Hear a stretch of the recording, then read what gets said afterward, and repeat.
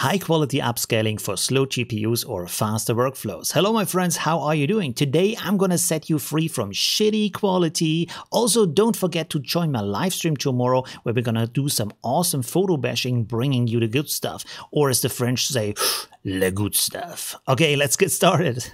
So what is the problem here? When you use the Extras tab in Automatic 1111 for upscaling, you're upscaling from a small resolution image to a higher resolution image, and that gives you an acceptable quality, but not a great quality by any stretch of the imagination. So instead, what we want to do is to use an extension for Automatic 1111 that's called Ultimate Upscale. This is splitting up your image into tiles of 512 by 512 and then applying your settings to them to create a much higher quality. At the end, the image is going to be combined again. So the process here is very simple. You want to go to the link that I've provided below the video and you copy this web address.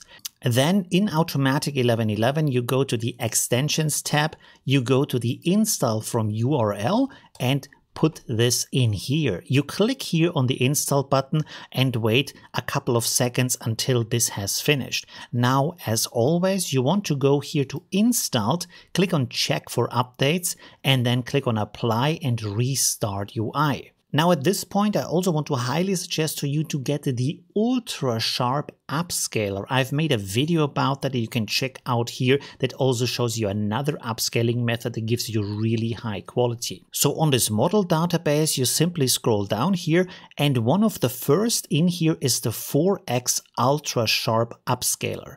You want to click on that link. This will bring you to Mega Upload.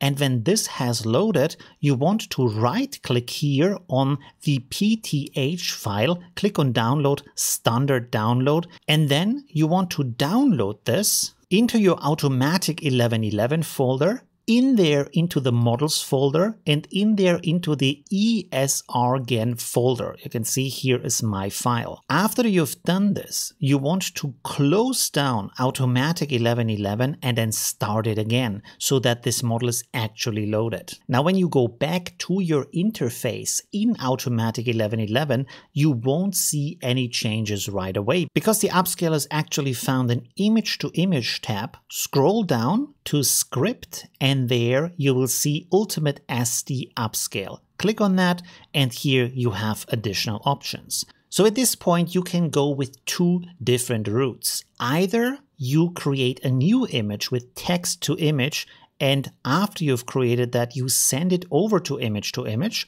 or alternatively, what you can also do is that you load an image from the PNG info tab with all of the settings and the image into the Image to Image tab. Now at this point, a very important thing here is that when you look at your settings and all the information from the PNG info tab, you want to check out what kind of model have you used to create that image. So you use the same model for the upscaling. In this case, I have used Realistic Vision version 2. Now at this point, we have to do some adjustments here. First of all, because this is tiling the image, so it's splitting up the image, you want to remove the information up here that is specific to the image. So in the positive prompt field, I will just leave in here all the kind of neutral information. Also here it says highly detailed skin, so I'm going to remove the skin too. So this is just saying highly detailed after that.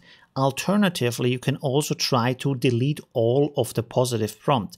Leave the negative prompt in here with everything you have set up. Then scroll down to your settings. Another thing you want to do here is to turn off Restore Face. Again, this is because this is going to be tiled up into individual square images. So at no point is the full face visible. So Restore Face will most likely fail. I did a lot of testing and I found that Euler A with between 20 and 30 steps is good. So 25 steps should be good for most purposes. You can also try to use, for example, DPM2 Keras or DPM++ 2SA Keras. So play around a little bit with the sampling methods to see what gives you the best results.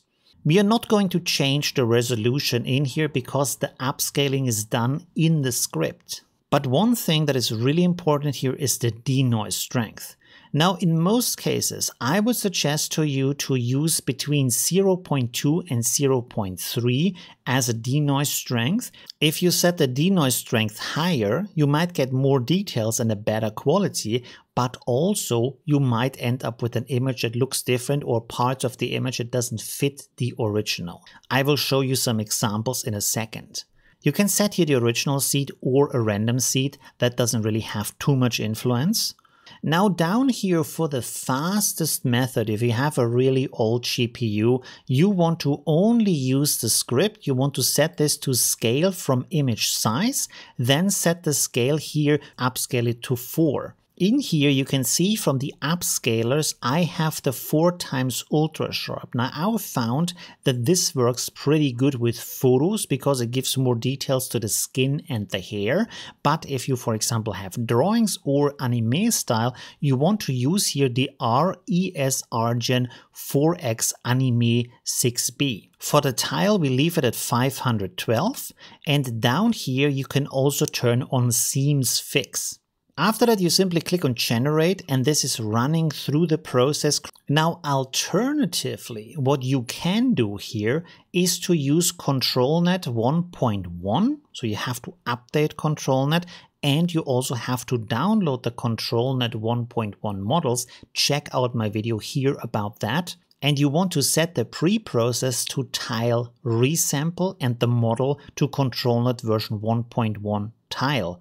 Enable it and leave the rest of the settings as they are. So at this point, you're going to use ControlNET and the ultimate SD Upscale script. What this is doing is that it is using ControlNET on each of these 512 by 512 tiles individually, and this can give you a lot more detail, but it might also give you too much detail, more than you actually want to have. So at this point, let's have here a look at some examples. This is the image I have rendered with 512 by 768.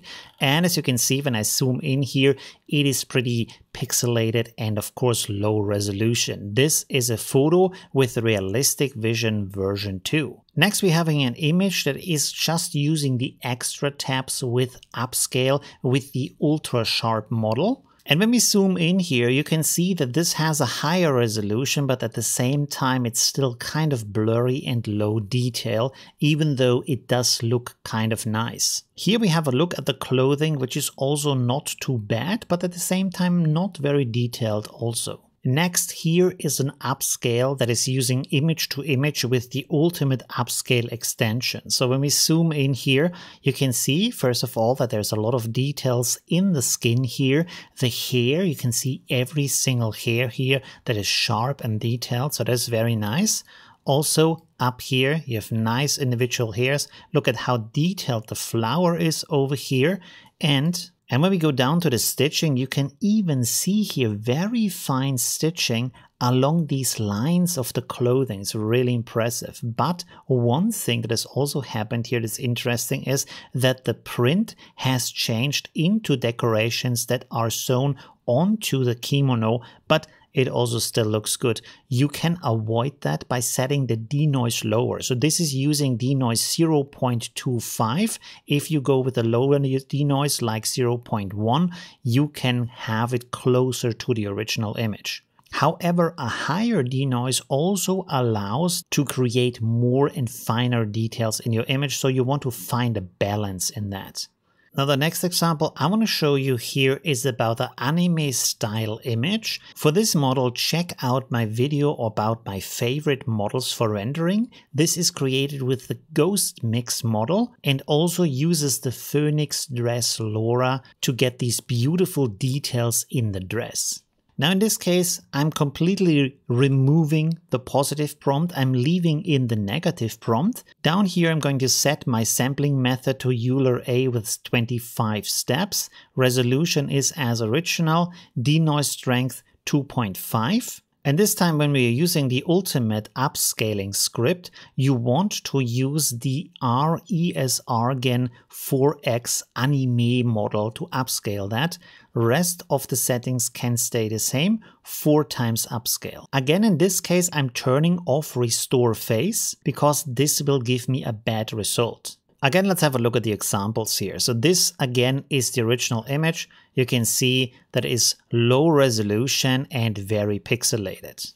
Now here I have a version that has been upscaled but with the face fix turned on. So when we scroll into this, you can see that this is now high resolution. The details look very nice, but the face is blurry and the eyes here have a very strange, almost overlapping effect in them. Here for comparison, we have the same upscale with the exact same settings, but this time I have set face restore to off. So you can see that the details in the face are nice and sharp, but the eyes are budged now, but that is completely okay. So what we're doing here to fix this situation is after the upscale render has finished, we are sending this image to InPaint.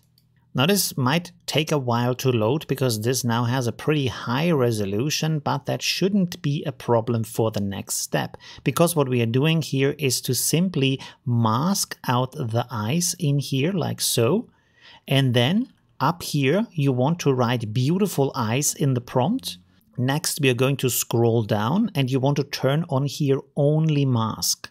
Use the same settings as before, but now for the resolution, you can either set here 512 or you can set here 768 by 768 to get an even better resolution. Because we are not upscaling anymore, you want to turn off the script. So go to the script and select none from the pop-up menu. Then click generate and this will paint in the eyes. You can do this as often as you want until you get nice looking eyes. So here you can see the result that I got from painting beautiful eyes, and I would say that everything looks wonderful and the eyes fit really nice with what we have created. Now alternatively, what I can also do is to use ControlNET with Tile, and in this case, because ControlNET is using the tiles of the original image, you can actually set the denoise strength rather high. So let's go here with a denoise strength of 0.4. The ControlNET is enabled, the preprocessor is on Tile, the model is on ControlNET version 1.1 Tile,